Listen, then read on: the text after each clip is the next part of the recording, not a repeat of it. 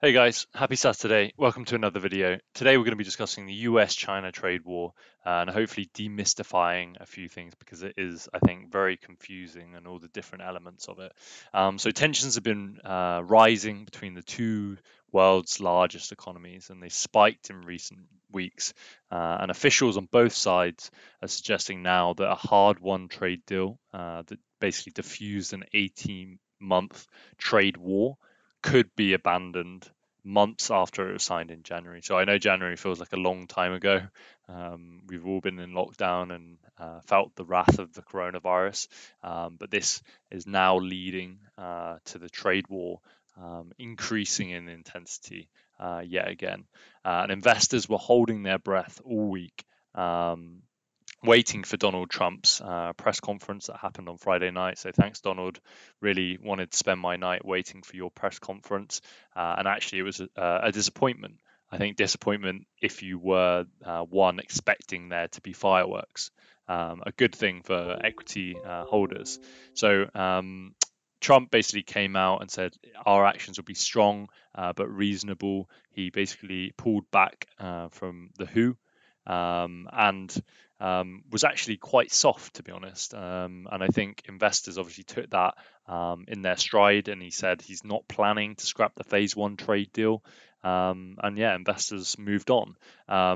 But do expect and kind of be protected if you can from retaliation from China, because I think that is definitely to come.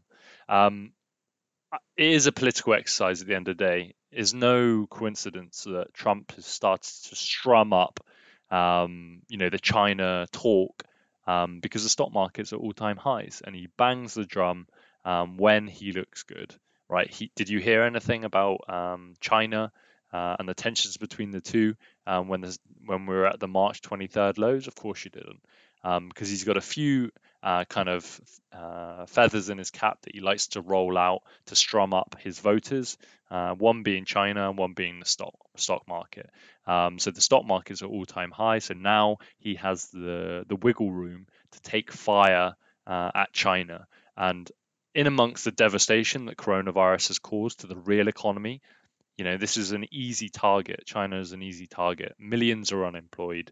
And given the emotional nature of this virus, I think, and the kind of pain that it's caused, it's going to definitely stimulate a lot of bad feelings, a lot of nationalist feelings, I think, in not just the United States, but in Europe as well. And I think this is, a really big risk to global GDP and obviously then stock markets, even though the stock market doesn't seem to care about the real economy at the moment, there will be a point where it has to. So the big risk is protectionist measures being stimulated again. But as the United States start to unwind the lockdown measures, and as we kind of progress to the November 2020 election date, he's going to further alienate China. And as the stock market's at all-time highs, he's got more wiggle room to do that. We have to talk about the virus because since the pandemic originated in Wuhan, there's been increasing accusations that China failed to control the virus at inception, with some comments coming out of the White House and Washington and Trump claiming that Chinese scientists potentially created the virus. And now, of course, we're never going to know that, and I don't really have an opinion on that. To be honest, we'll never know anyway. But what Trump's done is use this and called it the Chinese virus. Of course, we know that a pandemic and a virus cannot have, can't be assigned to a country. But this is what he's gonna use to stimulate his core voters as well. And J.P. Morgan have definitely written in their note recently the increased chance of politicization, sorry, of the coronavirus pandemic, and blaming it on an ethnic group or a country is just such a convenient excuse for basically failings at home. Wrong policies, all the people that are unemployed, the income inequality, the wealth inequality, and it's an easy excuse. But the big risk is that it provides a pretext to push a geopolitical or protectionist agenda. And this is paired with the coronavirus as we kind of step into that kind of chance of a second wave, but also the recovery really of the real economy as people do go back to work. The consumer and lots of economic data points were relatively strong heading into the virus. If you're talking about unemployment, the consumer, things like that. So it's not going to take too much time to recover. The only thing stopping it, of course, is the big thing that is the lockdowns. But the rolling back of globalization, which is definitely a trend that I think we're going to see, and the politicization of this virus could lead to equities rolling over. And this is easy to kind of use because there's been more than, or at least 100,000 American deaths, far more than what China have reported. And of course, it's a well-known fact that Chinese data can be somewhat elusive at times. So that number is likely to be higher, but of course, this stimulates a lot of kind of bad feelings. So Trump is terminating the relationship with the WHO, and he's basically said that the cover-up of the virus has cost lives in the US and elsewhere. Hong Kong is another really sensitive subject. So on Thursday, Beijing's Politburo Standing Committee officially wove a new national security law in the Hong Kong constitution, taking advantage of basically this loophole that required Hong Kong to always have a national security law on its books. And many have decreed that the move as crossing of the Rubicon, that Beijing no longer cares about its placating its Western allies as it cracks down on the freedoms of the territories that it basically claims. And Trump's basically come out yesterday and said that they're going to act to revoke Hong Kong's preferential treatment and Trump orders the begin of the process of eliminating the Hong Kong exemptions. So the Hong Kong issue is putting additional strain on this kind of U.S.-China relationship, risking a renewed flare-up again. Further downward pressure on the renminbi and an acceleration of the U.S.-China decoupling. And U.S. lawmakers are pushing the president to hit China with sanctions or other measures for its increasing grip. So China's increasing grip on Hong Kong and human rights abuses toward the minority Muslims. And Pompeo's come out of Washington and said on Wednesday that Hong Kong has effectively lost its autonomy and no longer warrants the special treatment that it gets under US law. And this declaration essentially opens up the door for Trump to impose penalties ranging from modest sanctions to try and curb China's actions against its kind of territory to revoking Hong Kong's special trading status. So, of course, China's going to vow to hit back at the US while moving ahead with the national security legislation over Hong Kong. But this is more fuel to the fire, and we're seeing investors fleeing Hong Kong. The Hong Kong dollar is pegged to the US dollar, just to put it out there. More investors are actually fleeing Hong Kong, selling their once really valuable real estate. And it's the Hong Kong dollar is trading towards a stronger end of its band against the US dollar as the dollar weakened against the euro and several over its major rivals. So Hong Kong residents, and this is coming out of Bloomberg, have been exchanging more of Hong Kong dollars holdings, their Hong Kong dollar holdings into foreign currencies at banks and money exchange counters. Of course, the trade war.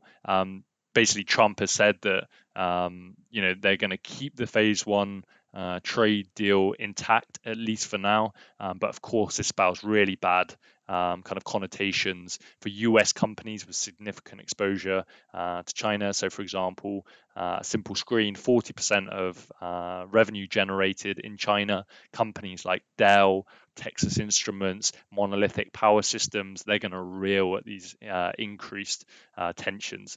As well, any Chinese companies listed in the United States are definitely, they're going to be toast, in my opinion. So companies like Alibaba, Recently, the U.S. Senate has passed a bill to delist these Chinese companies, which obviously has implications for companies like Alibaba being barred from being listed in the United States. And this new bill essentially requires companies to certify that they're not under the control of a foreign government. And last year, obviously, in 2019, when trade war tensions were kind of at their peak, Washington banned US firms from doing business with Huawei.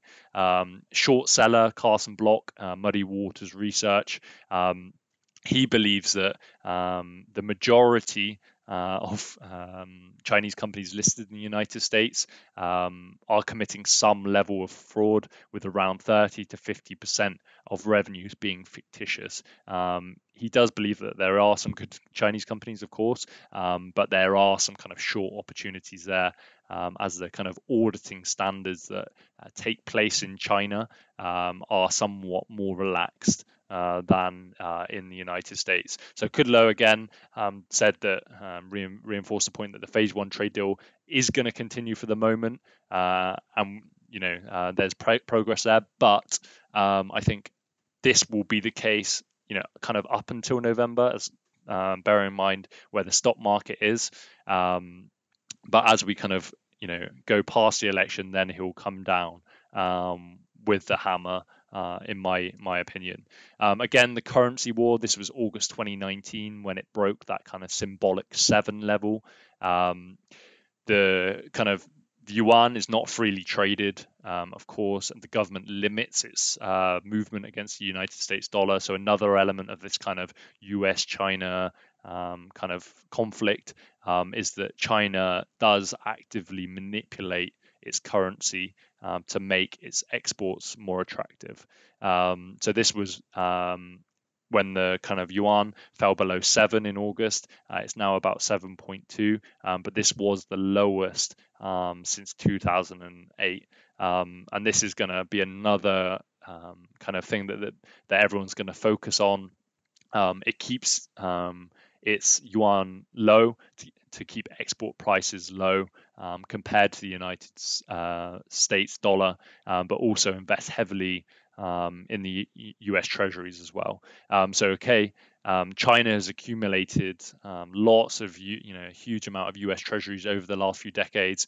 As of around December 2019, they owned 1 trillion, or about 5% of the 23 trillion. Of course, that's a lot more US national debt, far more than any other country. But some analysts and investors are fearing, of course, that China could dump these treasuries in retaliation. And this isn't a new thing, but how this essentially works is it essentially weaponizes them, the treasury holdings, and this would essentially putting more supply into the market would send interest rates higher, hurting economic growth. But of course, remember, we've got this coronavirus that's decimated the real economy. So this would be another really bad thing that, of course, they would want to avoid.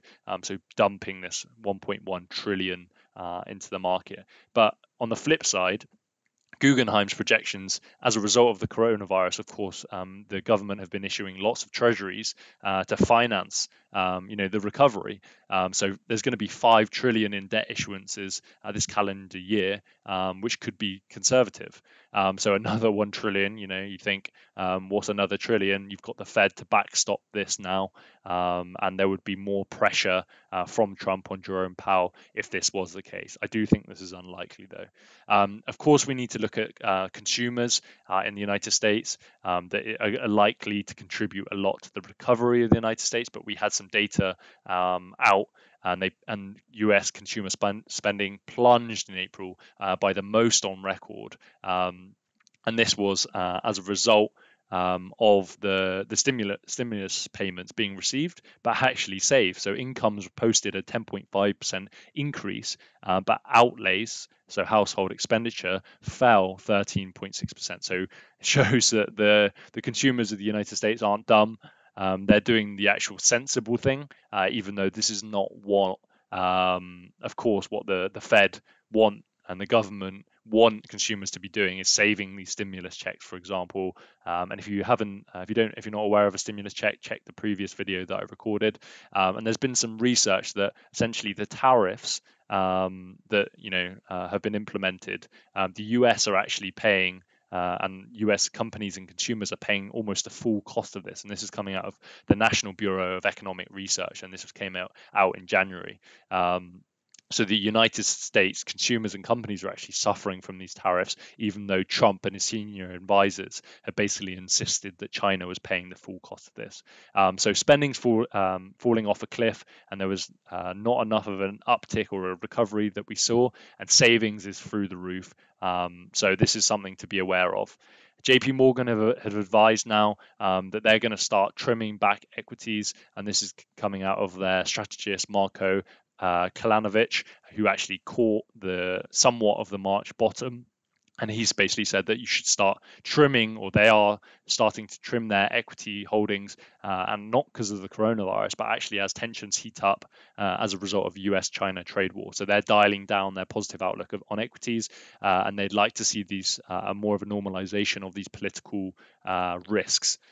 So this is another risk to equities at the moment. And of course, I did a video a few months ago where equities are overvalued. They've been overvalued for a long time, but expensive things tend to get more expensive, and cheap things tend to stay cheap or get cheaper. So the forward P multiple for the S&P 500 is now above 23. So this is the highest since the early 2000s. So more stress from a valuation perspective. Mid and small caps are at all-time high valuations, and so is leverage. So there's been a huge amount of assumptions in this kind of equity market rally. And if you've caught the kind of jet fuel injected rally from the Federal Reserve, great. But I think you always need to keep aware of the valuations. There's more stress there, and there's a lot of assumptions that are priced almost for perfection. And what's been leading this rally is these growth stocks, so Google, Apple, Facebook, for example. And cyclicals really haven't participated, although they did for a bit the last 5 days or so, and they remain very cheap. So it's always worth, in amongst all of this kind of China US tensions, keeping in mind valuations and what the smart money is doing in the context of these kind of US-China trade wars. So another increase in the net short position in the E-mini S&P futures contracts, and this is coming out. Bank of America confirmed that the trend of smart money is selling stocks, with the bank's private high net worth individuals not only selling stock for 7 consecutive weeks, but last week it recorded the largest week of equity selling since June 19th. So what are private clients doing with this newly released cash? Buying gold, apparently, and other products, including healthcare, to basically hedge the coronavirus risk, tips as an inflation hedge, and investment grade credit, which again is backstopped by the Fed. And there's an increasing risk of retail investors basically lacking the analysis, but they're bidding up these battered stocks. So I'm sure you've seen the Robinhood top holdings are really just punters.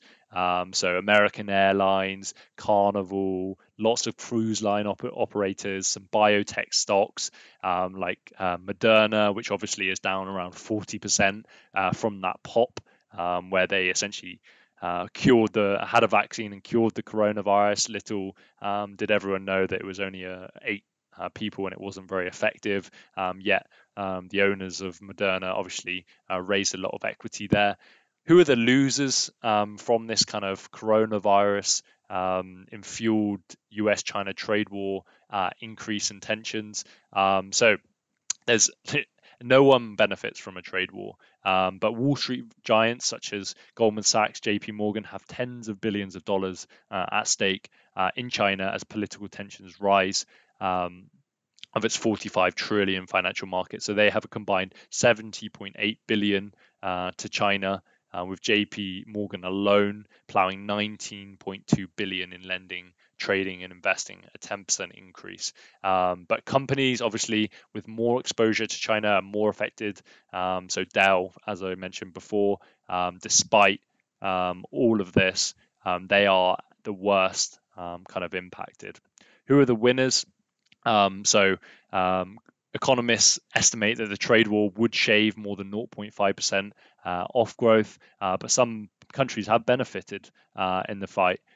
which redirected around 165 billion in trade. So analysts at Nomura identified Vietnam as a country that would gain the most. The UN identified Taiwan, Mexico, and Vietnam. As we saw US orders ramp up last year, so there could be some good opportunities there. The Fed also found that increased American imports boosted Mexican economic growth by around 0.2%. Malaysia was another big winner from round one, taking around 1.8% market share of the tariffs, and it's shrinking the China's share of US imports. And again, there's lots of these peripheral Asian companies with cheap supply chains like Vietnam, like India, that are going to take a lot of share. So there are winners, there are losers, but in general, no one really benefits from a trade war. But this is just going to be a kind of an ammunition tool that is used by Trump heading into the election. So a lot covered there. Hope you enjoyed the video and have a good weekend.